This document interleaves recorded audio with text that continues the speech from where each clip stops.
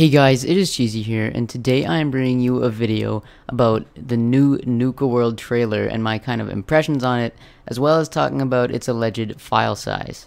With Nuka World coming out on August 30th, and being the last Fallout 4 DLC, it has a lot of expectations to be good.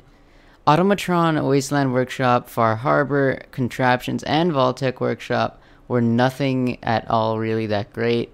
I personally enjoyed Far Harbor the most, simply because you had a bit of choice in the quest line and that there were simply new quests. Even Far Harbor, though, wasn't really mind-blowingly amazing. Fallout 4 has to go out with a bang, and honestly, in my opinion, it looks like Nuka World will accomplish this.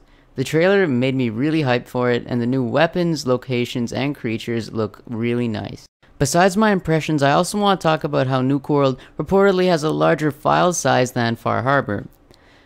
Before Far Harbor came out, it was advertised as having one of the largest landmasses in a Bethesda DLC that's ever been seen, and this was really emphasized. However, Nuka World's file size is apparently a whole gigabyte bigger than Far Harbor's. According to Gaming Bolt, the Steam database entry, which kind of has like information on every game that's coming or has come to Steam, its entry for Nuka World has it listed as 3.7 gigabytes compared to Far Harbor's 2.7 gigabytes. Nuka World's file size hasn't been confirmed or anything, but I honestly hope this is true.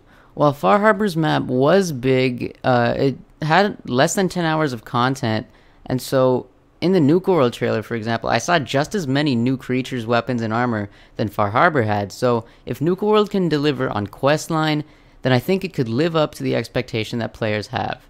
A good questline with at least 8 hours of content on the main questline, which Far Harbor had in my first playthrough, plus hopefully extra content like raiding settlements, in my opinion, will add up to a really good DLC. Right now, my biggest concern for Nuka World would be if raiding settlements is like the exact opposite of Preston Minutemen stuff. For example, what if it was like another settlement needs your help versus another settlement needs to be raided? Radiant quests kind of ruined a lot of parts of Fallout 4 for me, and so I hope that it doesn't ruin Nuka World. But that is pretty much it for this video, guys. Thank you for watching. Leave a comment on what you think Nuka World should be like and what you thought of this trailer in the comments. And make sure to leave a like and subscribe for more Fallout 4 content. But once again, guys, thank you for watching, and I will see you later. Bye.